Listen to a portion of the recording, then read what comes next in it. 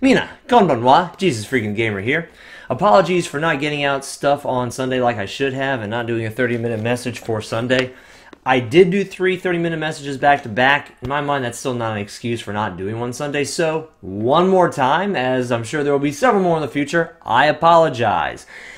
I will get that 30-minute message out. I think tomorrow, no guarantees, just because of life, who exactly knows. But I think tomorrow it can come out. And if not, it will come out at some point later on this week. So for right now, I'm going to stick in Psalm 8 because there's more to be said and seen and done. Psalms are a wealth, and so are the Proverbs, of just spiritual knowledge and wisdom and inspiration. It's so easy for me to see as I'm just looking through the Psalms and Proverbs. Like, there is so much that can be said from these two books. And I'm not in the Proverbs yet. I've been through them before, and they're good. And it's just, I'm just looking at the Psalms, I'm just like, there's so much. So, Psalm 8, verses 3 and 4. When I consider your heavens, the work of your fingers, the moon and the stars which you have ordained, what is man that you are mindful of him, and the son of man that you visit him? You might have heard at least verse 4 in the past before. What is man that you are mindful of him, and the son of man that you visit him?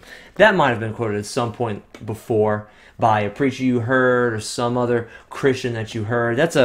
I'll say in the verse below it's fairly popular. Not going to go into that. My focus is more or less on the expanse of the heavens and how great they are. We don't know how much they knew about the heavens back in David's day. We have no idea. And this, I'll say, in Psalm 8 is a Psalm of David. We have no idea how much or how little they knew. If someone does know, feel free to leave it in the comments down below. But I'm pretty confident in saying they didn't know as much about space as we know nowadays. We know a whole heck of a lot more than they knew back then. And while David was in awe of the fact that God, paid attention to us, was mindful of us, and that he visited us with what he saw in the heavens, how much more awestruck should we be nowadays seeing the heavens and knowing what they are, knowing what's in them, to the extent that we do? And still knowing it, God's real.